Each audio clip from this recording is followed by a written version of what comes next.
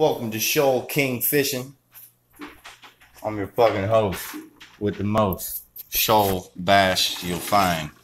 I went fishing today, secret little spot, can't tell y'all where it's at, but it's here in Florida. Shoal bass, they're supposed to be very rare and not around Central Florida, which we're very central, almost south. So me and my homeboys then found a spot that we'd like to go. And we've been catching these monster bass, and we've been wondering, they don't look like largemouth, they don't look like smallmouth. What the fuck kind of bass is this? So I'm about to show you guys one of them.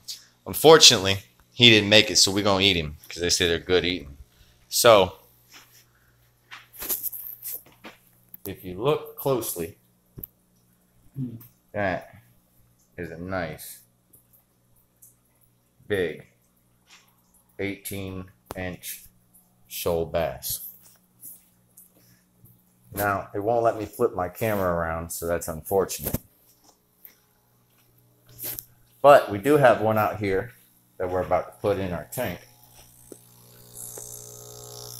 And believe it or not, these are very hardy fish.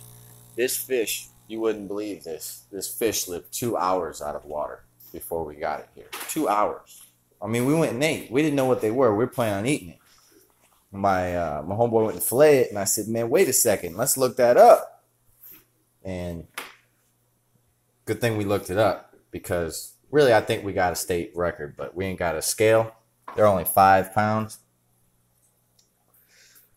We ain't got a scale. But so far, he's looking pretty monstrous.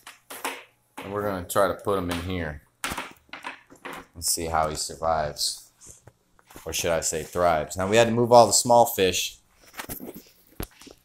as you can see, because they are food to this big guy. I mean, this is Shamu